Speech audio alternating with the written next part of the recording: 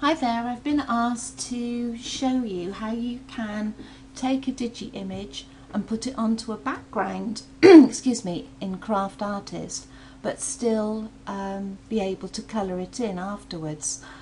This could only be done with a JPEG where you've got a white background, and you then would need to cut away the white edges on your JPEG to allow you to have the background behind it.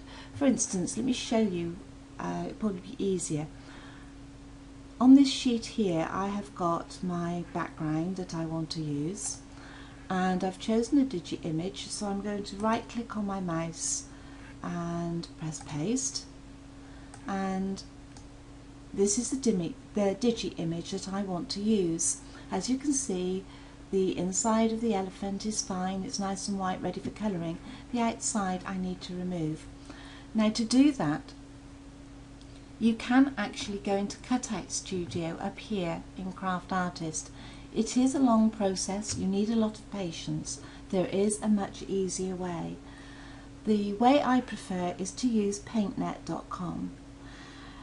This program is a free downloadable program, and you can get it by just putting paintnet.com into your Google search, and when you've done so you should come up with the site freeloaderstoolkit.com, and here you will be able to download PaintNet for free. Once you've got it downloaded, open up the program. You've copied your image, and all you need to do then is paste it and use the option to expand the canvas. Okay, so we've got our image in paintnet.com. Over here I've got my toolbars. You can get these very simply by going in and to view, or oh dear, it's a long time since I've used these. Let's see. Tools, here we go, under Windows, so that's where you'll find them. So when you've got your little toolbar up here, I'm going to use the one called Magic Wand, so click on that one and you'll see that your image has gone a pale blue. Up here as well you've got the tolerance bar. Now I'm going to bring that all the way down to probably 6 or 8. The reason for this is on a Digi image some of your lines aren't completely meeting, and therefore you've got gaps that the colour can flow into. So if I click outside the elephant, what you can see now is all the bits that will be deleted and made into a transparent background. So if I press delete, you'll see that those bits have now gone, and what I'm left with is a ping image, but it still has the insides white. For instance, let's just undo that for a second. Okay, if I was to increase the tolerance and click on the outside, press delete, the only thing that I'd be left with that is a solid line is an ear here, a leg and a tail. That I don't want, because then when you take it into Craft Artist, your background that you've chosen is going to show through. So we want to keep that white. So let's undo it again and reduce the tolerance back down. Let's try 10. You can always go back and do it again. And I'm going to press delete. Before I do so, all these little bits here can be removed later. And in fact you'll find that once you've put them on top of your background paper you won't even notice them. So let's just do that, and I'm going to hit the delete key.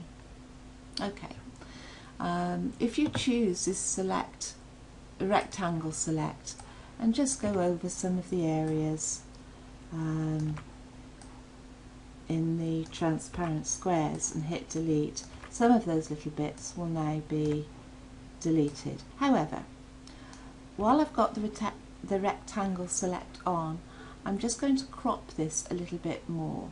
So I'm going to pick an area, drag out my rectangle. Yep, that looks good. come up to the top and you've got a crop to selection option, which I'm going to press.